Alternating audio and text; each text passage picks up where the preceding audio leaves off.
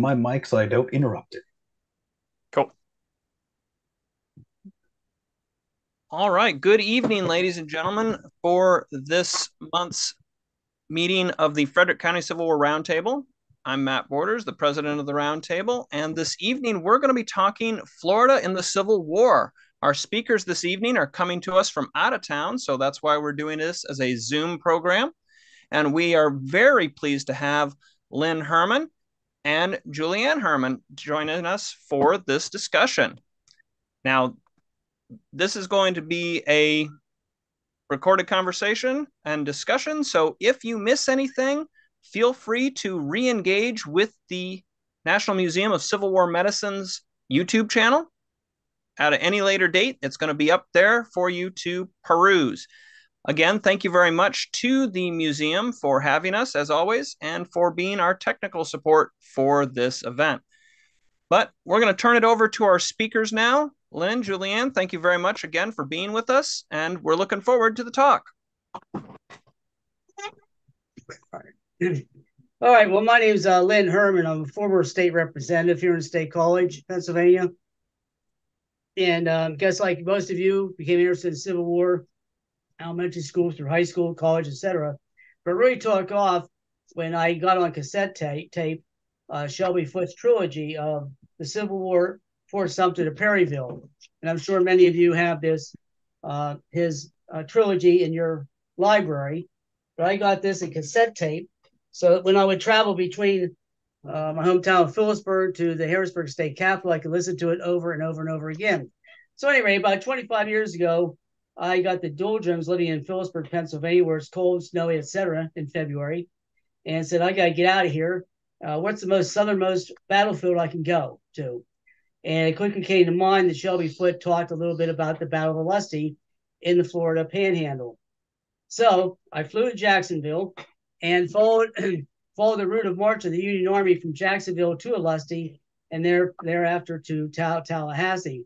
All the time thinking about and studying what I was going to be seeing. I did this on my own. I was the only one there. So the pictures you're going to see are my pictures, except for ones we got off the internet. But they're my pictures. They, of course, back 25, 30 years ago, it was film. So we transferred the film to digital. And so I don't know if they come out at your screen or blurry, but they look pretty good on my screen. So anyway, I followed Interstate 10 from Jacksonville to Tallahassee with Olustee in between. Interstate 10 is actually one of three interstates that transcend from the Atlantic Ocean to the Pacific Ocean, starting in Jacksonville, ending in Los Angeles. So anyway, so I guess we'll start our program. Now I want to point out in this map some of our major highlights.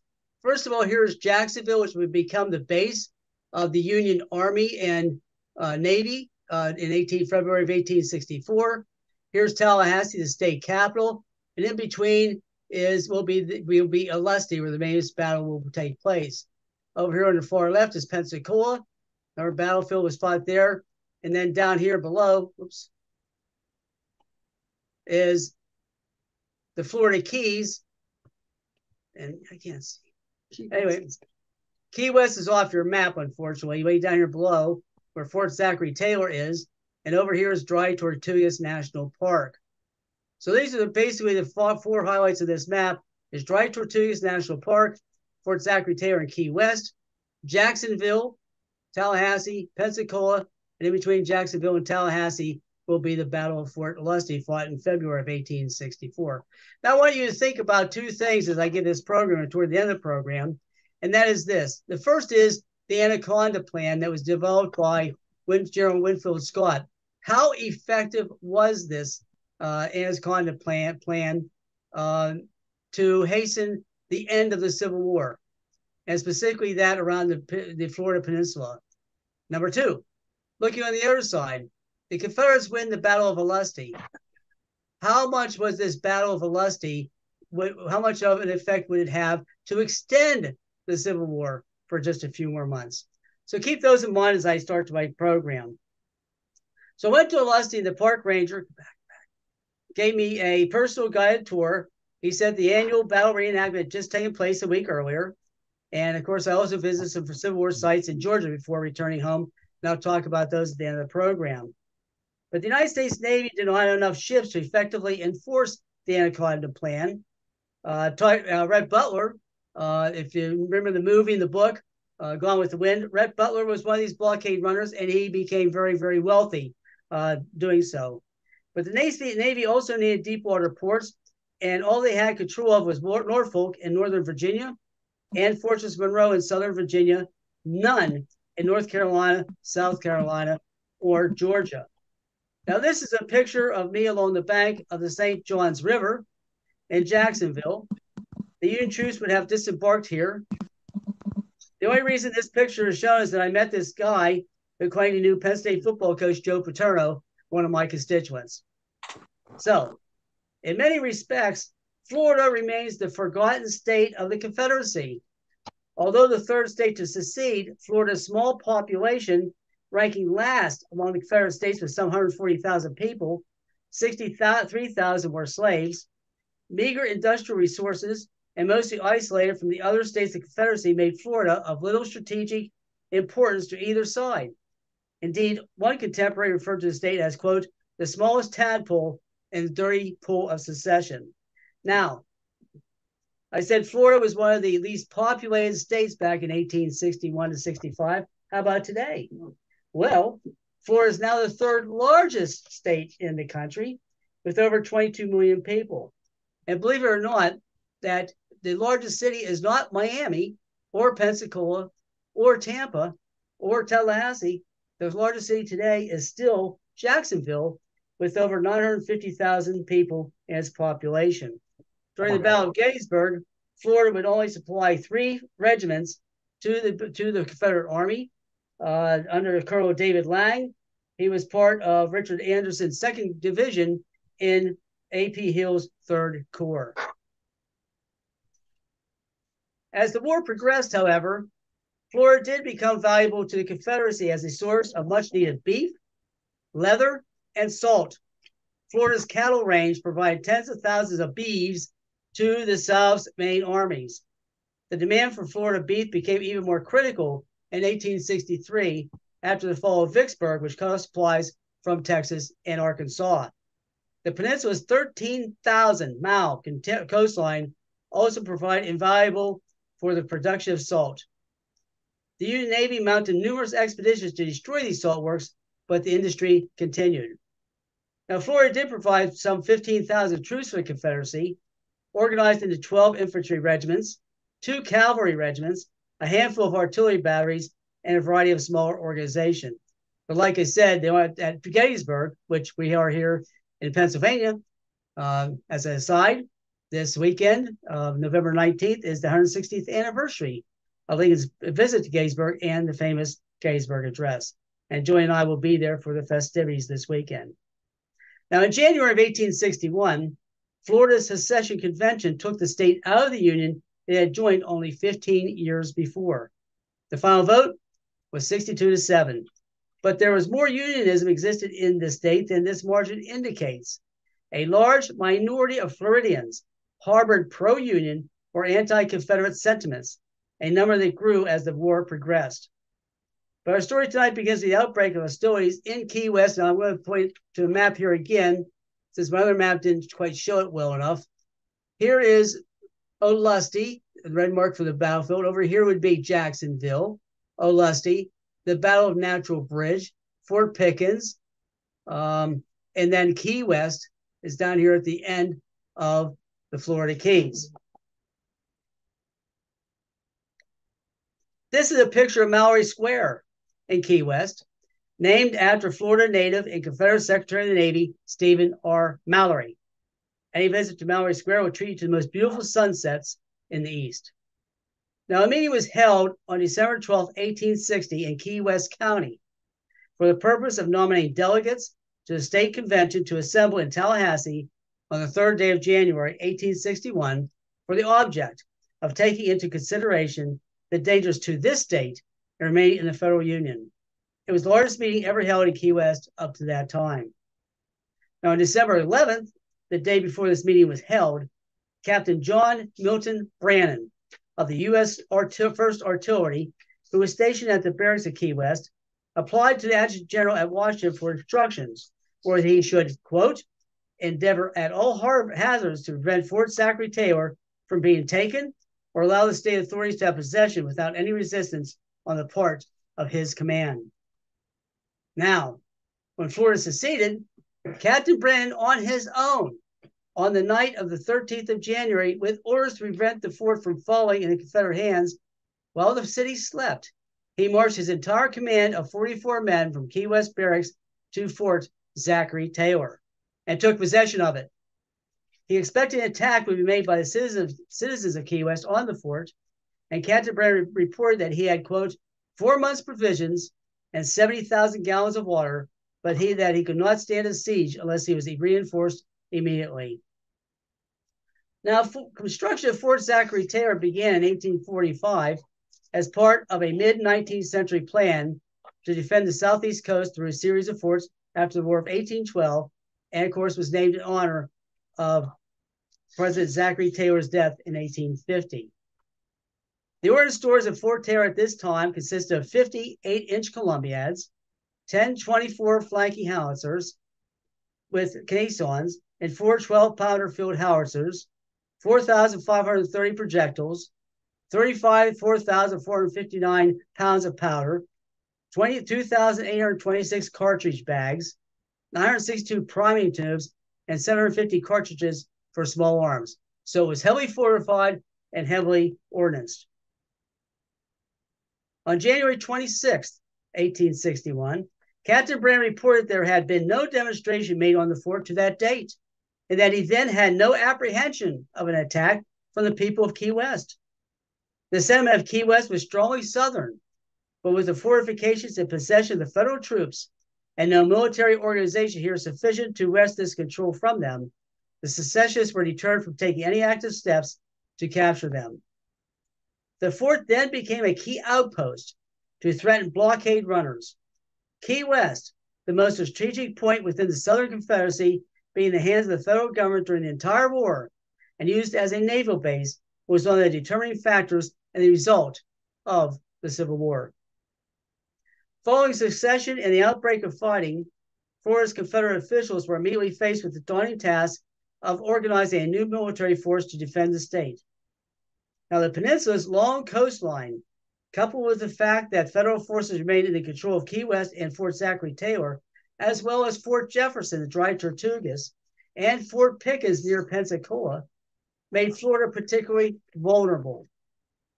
More importantly for the Union, possessions of these fortifications meant that they would have control and shut the flow of foodstuffs, such as sugarcane, coffee, and slaves from the Caribbean islands and South America to the Southern Confederate States.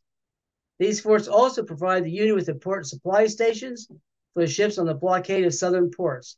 And you can see from this map, again, the positions of Key West, down here, Fort Jefferson, the Dry Tortugas, Jacksonville, and Pensacola.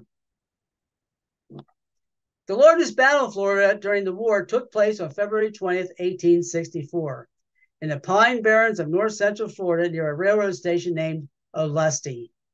The Battle of Olustee, which is also known as the Battle of Ocean Pond, followed the fourth and final Union occupation of Jacksonville, which had occurred on February 7th. Both political and military considerations played a role in the Northern campaign. As the war progressed and hopes for a Southern victory faded, many Floridians displayed a growing anti-war or pro-Union sentiment. President Lincoln's administration had received information claiming that many citizens in northern Florida were Unionist.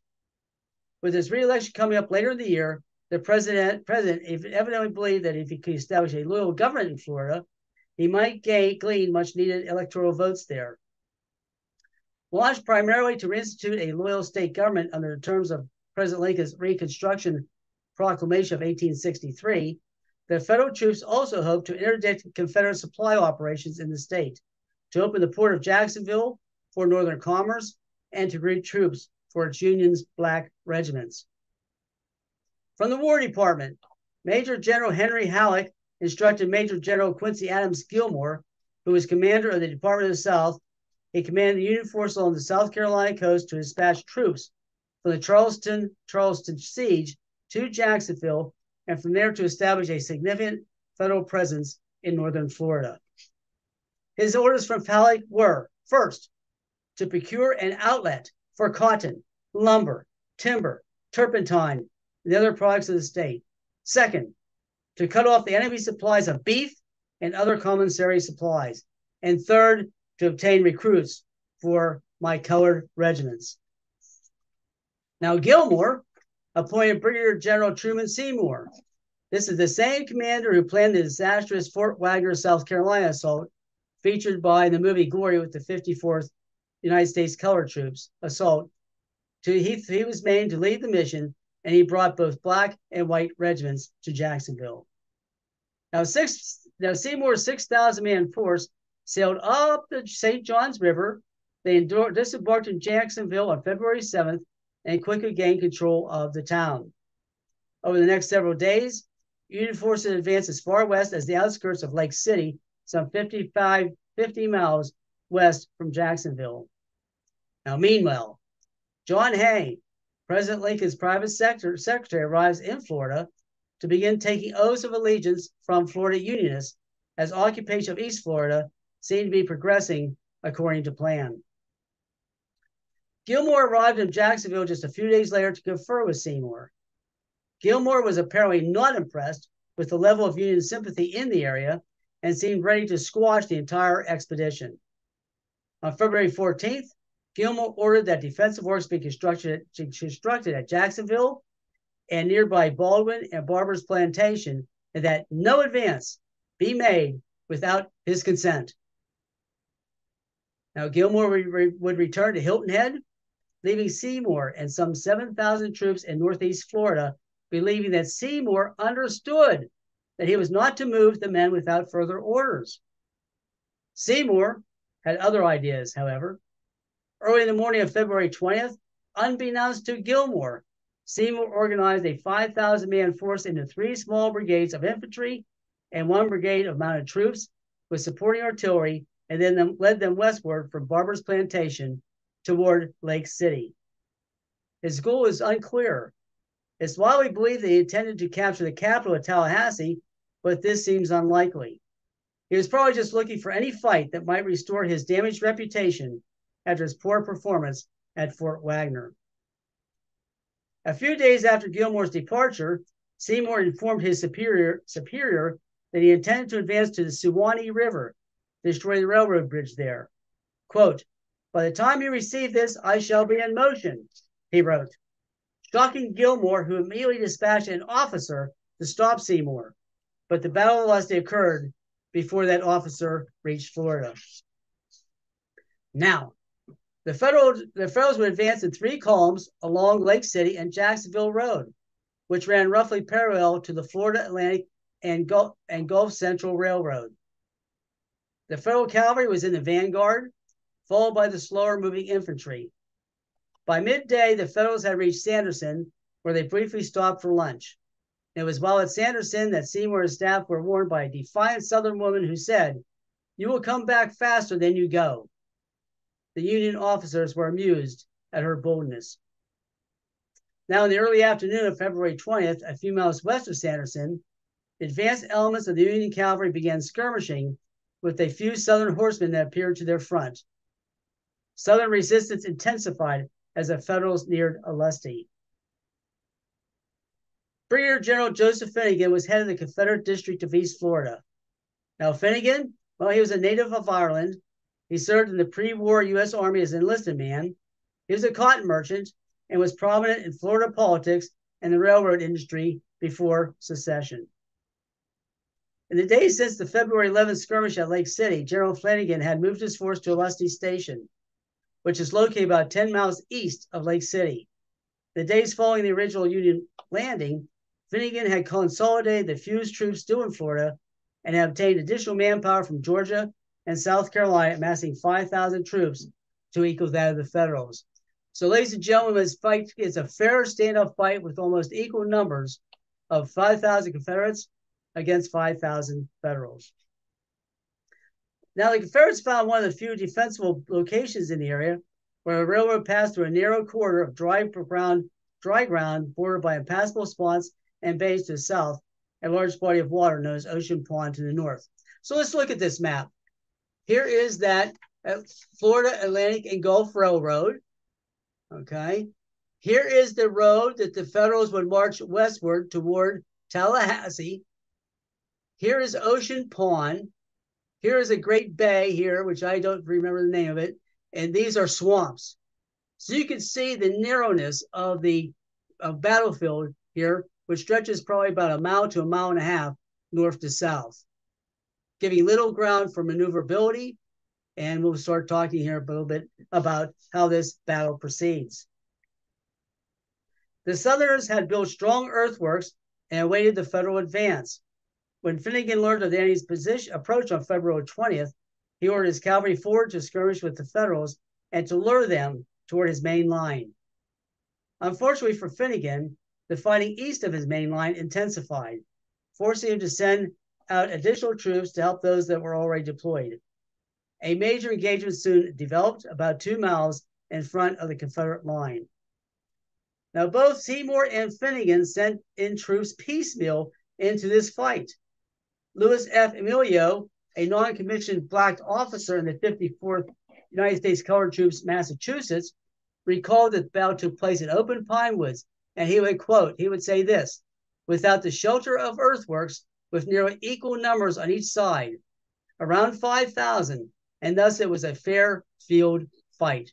Now, this picture here, I'm sure the trees were not the same trees that were back 160 years ago at Lusty, but when I was on this battlefield with the park ranger and did this tour, I couldn't help but notice the small palmetto bushes that are in the light green in your foreground. Many, many of those. So this would definitely be the terrain, flat, and something like this during this battle, with no trenches, no earthworks, just a straight stand-up fight. As the skirmishing intensifies, both Finnegan and Seymour fed additional troops into the battle. Finnegan advanced first to 64th Georgia and part of the 32nd Georgia, followed by the 6th, 19th, and 28th Georgia regiments and Gamble's Florida Artillery.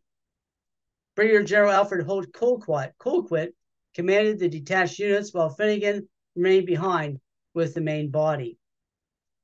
General Seymour brought forward the 7th Connecticut, followed by the remainder of Hawley's brigade in the 7th New Hampshire and the 8th United States Colored Troops. By mid-afternoon, the skirmishing had escalated into a major battle, which raged for 4 hours. The battle threatened to turn rapidly into a rout for the Federals. Union infantry, while Colonel Hawley was positioning the 7th New Hampshire, a wrong command was given and the unit fell into confusion. The 7th soon collapsed with some men running to the rear and others milling about in a totally disorganized mob. The collapse of the 7th New Hampshire directed Southern attention towards the 8th United States Colored Troops, which occupied the left of the Union line. The 8th was an untried unit, having been organized only several months before. Prior to Lusty, the regiment had seen no combat, and in fact, the men were not even completely trained. Colonel Charles Fribley tried to steady his men, but he soon fell mortally wounded. The raw troops of the 8th held their ground for a time, suffering more than 300 casualties. Finally, however, they retreated in some confusion, leaving the Confederates in virtual command of the battlefield. With the dissolution of Hawley's brigade, General Colquitt ordered the Confederate forces then to advance. Since the beginning of the engagement, Finnegan had sent additional units, the 6th Florida Battalion, the 1st, 23rd, 27th, and the remainder of the 32nd Georgia regiments, and the Chatham Artillery as well to Colquitt's support. So by now, the Confederate lines stretched for about 1 mile north to south. Colonel Harrison commanded the Confederate left and Colquitt the right. To the Union side, to stop the Southern advance, General Seymour hastily ordered forward Colonel William Barton's brigade of the 47th, 48th, and 115th New York. The New Yorkers stopped the Confederate advance, and the battle line stabilized for a time. The Union commander would later be criticized for acting slowly to an increasingly dangerous situation and for deploying his forces piecemeal into the battle. In fairness to Seymour, however, some have written, the battlefield's terrain somewhat limited his options. The Federals' lines were bordered by swamps on both flanks, so there's little room to maneuver, and the field itself was an open pine barren with little cover. The fighting during this middle period of the battle was particularly severe, with each side suffering heavy casualties. During this seesaw battle, the Confederates captured several Union artillery pieces and threatened to overwhelm the Federal infantry.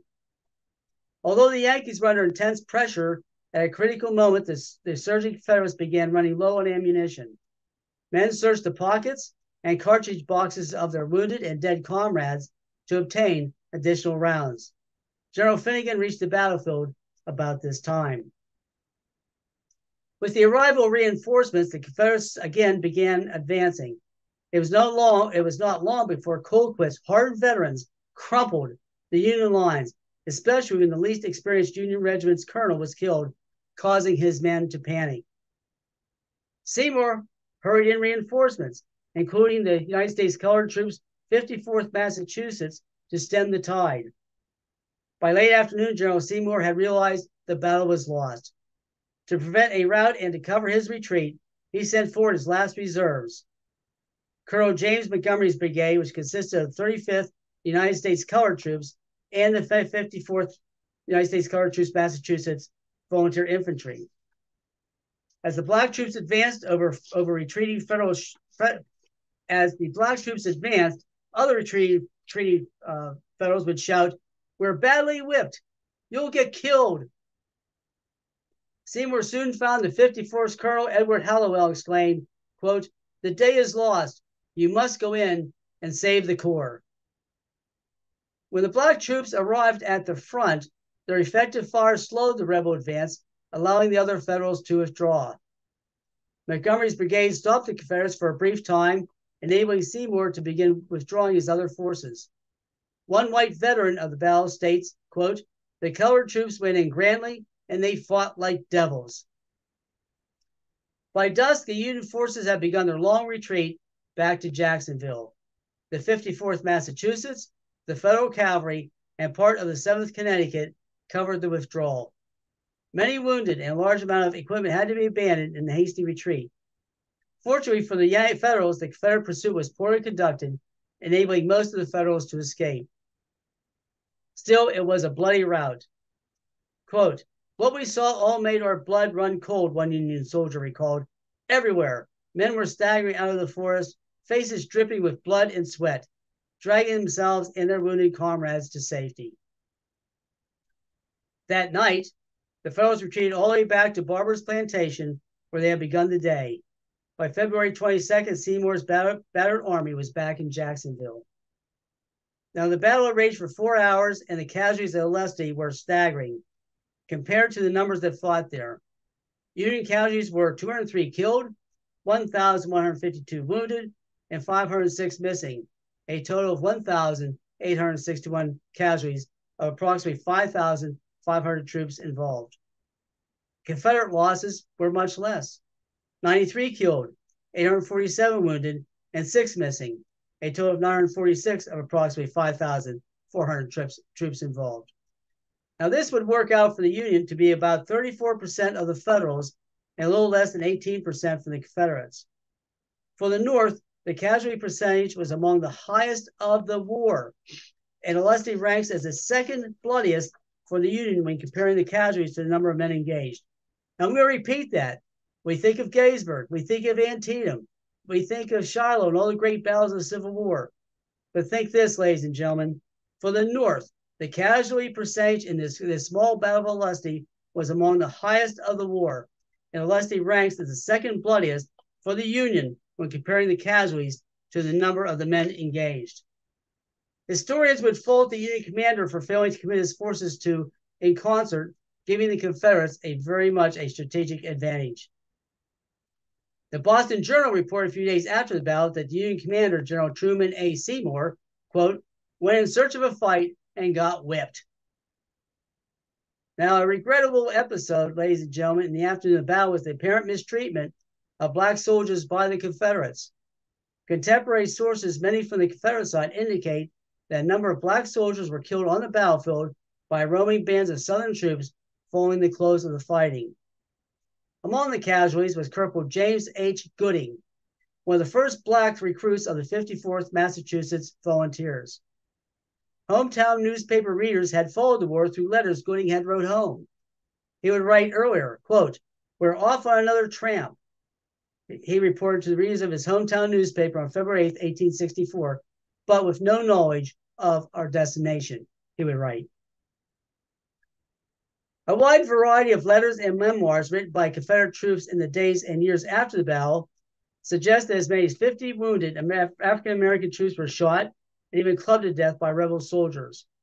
One would quote this, "I tell you, our men slayed the Negroes," a Virginia soldier wrote home. "And if it had not been for the officers, there would not one of them been spared." A Georgia soldier recalled how the wounded blacks, quote, "would beg and pray, but it did them no good." Some accounts shockingly describe Confederate surgeons performing needless and purposely shoddy amputations on black limbs.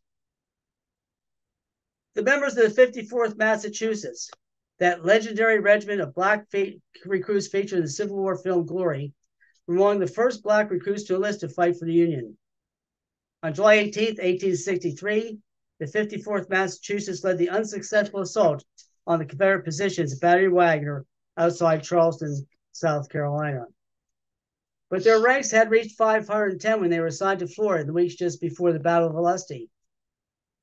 Early on February 20th, 1864, they marched with a wagon train to Olustee, where it was fired upon by Confederates.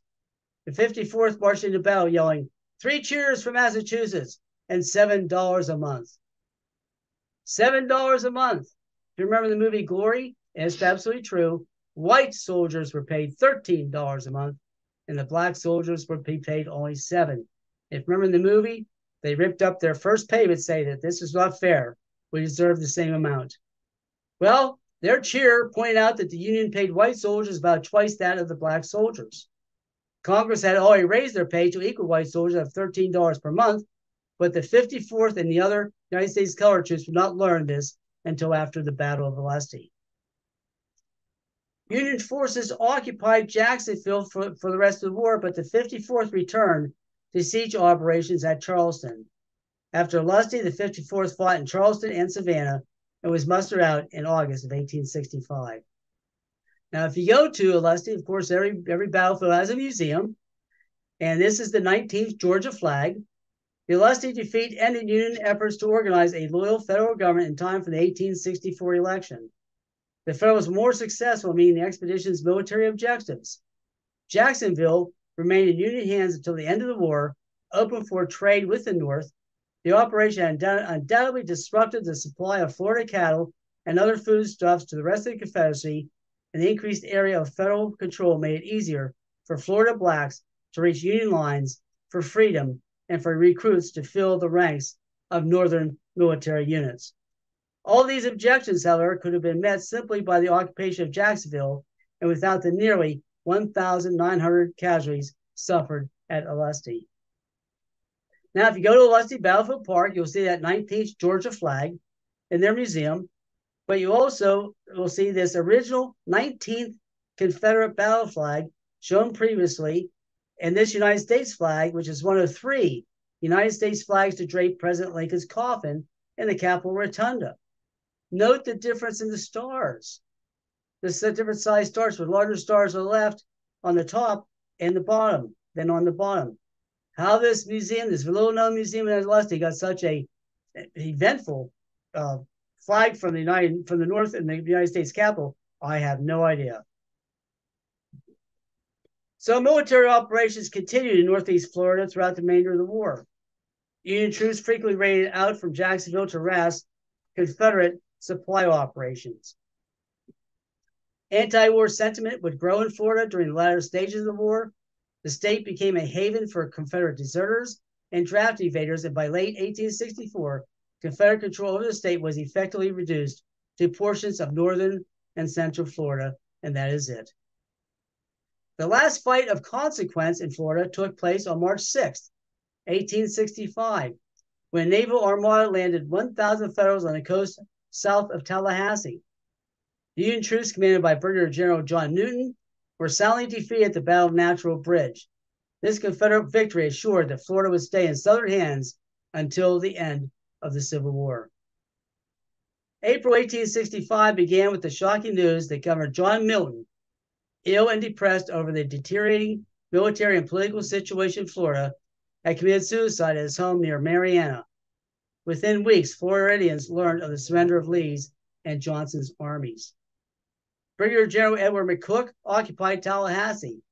This was the last state capital east of Mississippi still under Confederate control. He took command of it on May 10th. In a formal ceremony 10 days later, the Stars and Stripes rose over the Capitol building. By early June, the last organized resistance in the southern half of the peninsula collapsed as well. And thus ends the Battle of Olustee in Florida in the Civil War. So, but that's not the end of my story. I continued my travels to Tallahassee. There's a picture of the state capitol. I took a tour of the Capitol, of the House and Senate. I went to the governor's office to exchange my business card with the governor. And when I got there, the staff said, "Would you like to see the governor's office?" I said, "Sure." And I got away in the office, and they said, "Would you like to sit behind the governor's desk?" I said, "Sure." He would never do that today. Well, it was Jeb Bush's desk. He was not there because he was in Washington, D.C. that day to attend his brother's George W. Bush, the president, his State of the Union address. So after Tallahassee, I drove north into Georgia, and I was on my way to Andersonville Prison, when I saw a sign that said "Exit, President Carter's Boyhood Home." So I took a diversion to Plains, Georgia. Well, when you say he grew up, when President Carter grew up in very humble beginnings, it's exactly just that. He grew up and lives in a nowhere town, a small population, and little significance. I then drove on to Andersonville, and this is a picture of the notorious Andersonville prison. In March of 1864, stories praising the conduct of the 54th United States Colored Troops, Massachusetts, at the Battle of Olustee again appeared in northern newspapers, further pressuring Congress into equalizing the pay of Black troops. Shortly after the battle, the Senate passed retroactive legislation to do just that and became law in June 1864. One soldier lamented before passage, quote, "The fixed determination of the people of the United States to deny to the Black the same equal rights and justice as enjoyed by the white." Nevertheless, African-American soldiers proudly continued to fight for these rights for the rest of the war and beyond. Sadly, Corporal James Henry Gooding was not one of them. The soldiers' letters to the newspaper, his home of New Bedford, Massachusetts, have been influential in the recruitment of 54th Massachusetts, pleading for Blacks to enlist to prove the justice of African-American citizenship. Despite frustration with the government concerning the pay disparity, 2 weeks before Olustee, Gooding was proud to report that the regiment was still, quote, "behaving in the most exemplary manner," and noted how refined the men were as they marched through Florida towns. Gooding was grievously wounded and captured during the fight at Olustee. He was one of the first Union prisoners to arrive at the notorious Andersonville camp in Georgia, where he ultimately perished. Confederate and Union soldier accounts agree that Blacks received particularly harsh treatment at the facility. Gooding spent his last moments on earth in the hell of a Confederate prison, never knowing whether his country would ever give the men of his race the equality that they had gloriously fought to obtain. Now, after Anderson, I continued to travel north to Irwinville, Georgia. Now, this is where President Jefferson Davis was captured on May 10th, 1865, by a detachment of Union General James H. Wilson's 4th Michigan Cavalry. When Confederate General Robert E. Lee surrendered to General Grant, Davis's cabinet moved south, hoping to continue the struggle until better terms could be secured from the federal government. Now, as many of you know, a certain amount of controversy surrounds Davis's capture, as Jefferson was wearing his wife's black shawl when the Union troops cornered him. The Northern press ridiculed him as a coward, allegedly that he had disguised himself as a woman, an ill-fated attempt to escape. However, Davis and especially his wife, Verena, maintained he was ill and that Verena had lent him her shawl to keep his health up during their difficult journey. And as you can see from this photo, the Union cavalry troops under James Wilson on the left, and on the right, a political cartoon disparaging Jefferson Davis as dressed in women's clothing, being captured by Union soldiers, published and circulated among the North in great detail. Jefferson Davis would be imprisoned for 2 years at Fort Monroe, Virginia. Davis was indicted for treason, but he was never tried. The federal government feared that Davis would be able to prove to a jury that the Southern secession of 1862 or 1860 to 1861 was legal. Sadly, President Abraham Lincoln was assassinated at Ford's Theater on April 14, 1865.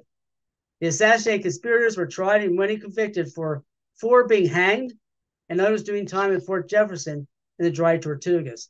Dry Tortugas is a Spanish word, dry meaning that there's no portable or fresh clean water, and Tortugas is the Spanish word for turtles. So many years ago, I was vacationing in Key West and traveled it took a 2-hour travel or a catamaran ride to Fort Jefferson National Historic Park. And there I saw Dr. Mudd's cell and read the tourist signs of the other conspirators imprisoned there. Now, this is a picture of Dr. Mudd's house and his great-granddaughter. The family still persists in his innocence, and that's in Maryland. That's his great-grandfather there. They still say Dr. Mudd was innocent. In late December 1824 and early January 1825, about 5 years after Spain sold Florida to the United States for $5 million, United States Navy Commodore David Porter inspected the Dry Tortugas Islands. He was on the lookout for a site for a naval station that would help suppress piracy in the Caribbean. Unimpressed with what he saw, he notified the Secretary of the Navy that the Dry Tortugas was unfit for any kind of naval establishment. He reported they consist of small sand islands a little above the surface of the ocean. They have no fresh water, scarcely enough land to place a fortification. In any case, all probably not solid enough to bear one. While Commodore Porter thought the Dry Tortugas was unfit for a naval station, others in the United States government thought the islands were a good location for a lighthouse to guide ships around the area's reefs and small islands. Another naval officer admired the site and reported there was an outer and also an inner harbor. The former afforded a safe anchorage during all seasons and is large enough to let a large number of ships ride at anchor. Of more importance, the inner harbor combined a sufficient depth of water for ships of the line with a narrow entrance of not more than 120 yards. A small island called Bush Key was selected as the site for the lighthouse and construction of Fort Jefferson, named after the third president in December of 1846 under the supervision of Second Lieutenant Horatio Wright and plans drawn up by Lieutenant Montgomery C. Meigs. These should both be very, very notable Civil War soldiers for all of you, because it was Horatio Wright and General Philip Sheridan who had cornered General Lee at Appomattox, and they are buried in Lee's front yard at Arlington House in Arlington Cemetery. If you walk out of Arlington Cemetery off the Portico, General Philip H. Sheridan and General Horatio Wright's tombstones are the first ones right there in Lee's former property. And Meigs, of course, was the quartermaster during the Civil War for the Union forces. Now, the design of Fort Jefferson called for a 2-tiered casemates and a 6-sided outline with 2 curtain walls measuring 325 feet and the other 4 measuring 477 feet. Each tier of casemates contained 150 guns. Another 150 were placed on top of the fort itself, which were used to support a large population in an area lacking fresh water. An innovative system of cisterns was built into the walls of the fort. 16 million bricks were used to build Fort Jefferson. Most of the bricks were made in the Pensacola area, a 4-day journey by sailing schooner. But when Florida left the Union in 1861, bricks could no longer be obtained from those brickyards. Instead, they had to be shipped from as far away as Maine. At the onset of the Civil War, 62 men of the 2nd U.S. Artillery Regiment, under the command of Lewis Golding Arnold, were moved to the fort preventing it from falling in the hands of rebel forces. Captain Meigs, Montgomery Meigs, that I showed you before, he took over as the superintending engineer in 1860 and worked feverishly to improve the security and defenses so that Fort Jefferson's heavy guns were first fired on January 26, 1861. The fort had a population of 168 people at the time, including women and children. In September 1861, the first prisoner soldiers appeared. Those sentenced by courts-martial to confinement and hard labor for acts such as mutinous conduct. President Lincoln then substituted imprisonment on the tried Tortugas in lieu of execution for those who were found guilty of desertion. In November 1864, only 583 soldiers guarded 882 prisoners, and 8 were able to escape. On July 24th, 1865, 4 special civilian prisoners arrived. These were Samuel Mudd, Edmund Spangler, Samuel Arnold, and Michael O'Loughlin, who had been convicted of conspiracy in the assassination of President Abraham Lincoln. Samuel Mudd attempted to stow away on steam transport when the 82nd United States Colored Troops relieved the 861st New York Volunteer Infantry Regiment on September 25th. He was captured. This led to his detention in the fort's dungeon, over which the words, "Whoso entereth here leaveth all hopes behind." This is a quote from Dante's Inferno. Now, Dr. Mudd would help the medical care during the yellow fever epidemic at the fort in 1861, which led to his clemency away from Fort Jefferson and to go home. But that epidemic killed many prisoners, including O'Loughlin and Joseph Sim Smith, the 5th Artillery Surgeon. If you go there today, a monument to Smith and his son is still present on the parade grounds, as well as a plaque dedicated to Dr. Mudd's medical care. Mudd, Arnold, and Spangler are pardoned by President Andrew Johnson just a few years later and released. Now, Fort Jefferson was built to protect one of the most strategic deepwater anchorages in North America. By fortifying this spacious harbor, the United States maintained an important advance post for ships patrolling the Gulf of Mexico and the Straits of Florida. Nestled within the islands and shoals to make up the dry Tortugas, the harbor offered ships the chance to resupply, refit, or seek refuge from storms. And again, we'll go to this Florida map, and you can see the 1,300-mile coastline of Florida and how important it was to control this area, especially Fort Zachary Taylor in the Florida Keys and Dry Tortugas National Park, and I control the Caribbean and also the Atlantic around Florida. The location of Tortugas along one of the world's busiest shipping lanes was its greatest military asset. Though passing ships could easily avoid the largest of Fort Jefferson guns, they could not avoid the warships that used its harbor. In enemy hands, the Tortugas would have threatened the heavy ship traffic that passed between the Gulf Coast, including New Orleans, Mobile, and Pensacola, and the eastern seaboard of the United States. It could also serve as a potential staging area or a springboard for enemy's forces.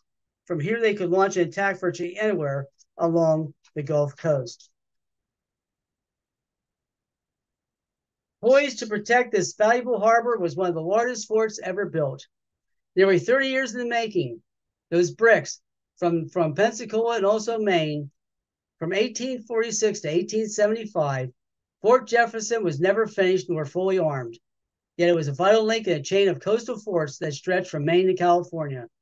Fort Jefferson, the most sophisticated of these, was never attacked. The fort fulfilled its intended role. It helped to protect the peace and the prosperity of a young nation before, during, and after the Civil War. And that concludes my program. So I don't know, Matt, how you want to handle questions. Mike, have any questions popped up on the YouTube channel or anything like that?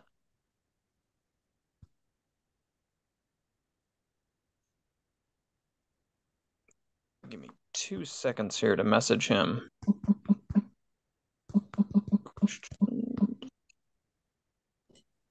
Can you hear me now? Yes, I can. So I haven't seen any questions, but there's been a lot of just people coming in, leaving emotes and leaving kind of a thing so far. Okay, great. Well, I'm glad to hear folks have enjoyed it. Again, thank you very much to the Hermans for their presentation this evening. Did you Lynn, did you have anything to add before we Yes, sign off? actually, I do. I have a question, a sort of a Sure. trivia question. In my introductory statements, I said I had flown to Jacksonville and followed Interstate 10, which kind of follows the route of march for the Union Army to the Battle of Valdosta, etc. Interstate 10 is one of three interstates that travel that go from the Atlantic Ocean to the Pacific, from Jacksonville to Los Angeles. Name the other two. There's three. Name the other two. I'll give you 10 seconds. Name the other two interstates that go from the Atlantic Ocean to the Pacific Ocean, the United States. I'll give you 10 seconds for all of our people to think about that, and I'll give you the answer.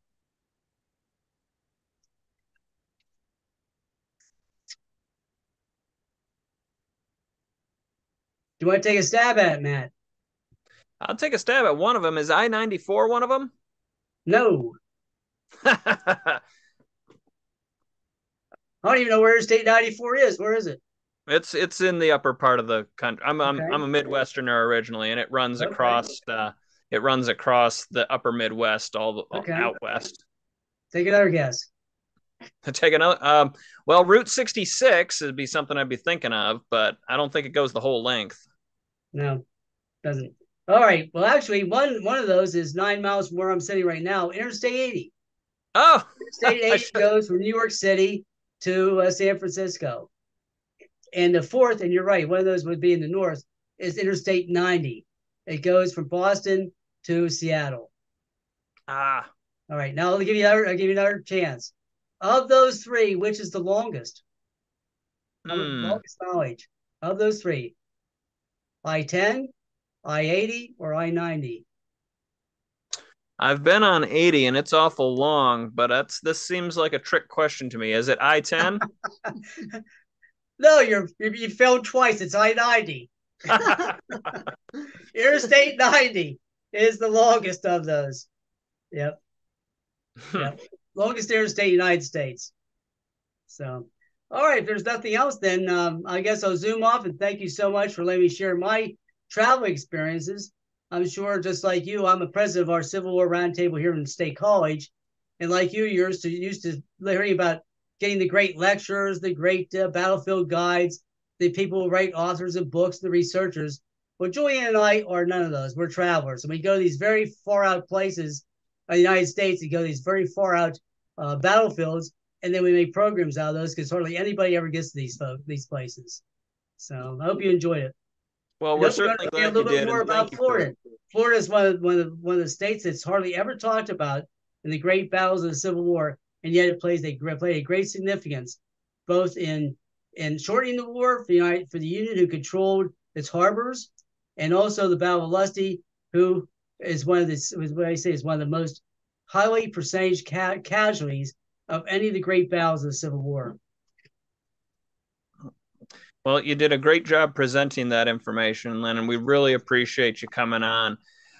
Again, everybody, we're going to be back in the National Museum of Civil War Medicine next month for our December meeting. We're going to have Pete Mealy from the Seminary Museum up there in Gettysburg talking about the use of the seminary during the first day's fighting and what's going on around it. Should be a great talk. Remember, it is December, though, so it's going to be an earlier meeting than usual. It's not the third Thursday of the month. I believe it's the second.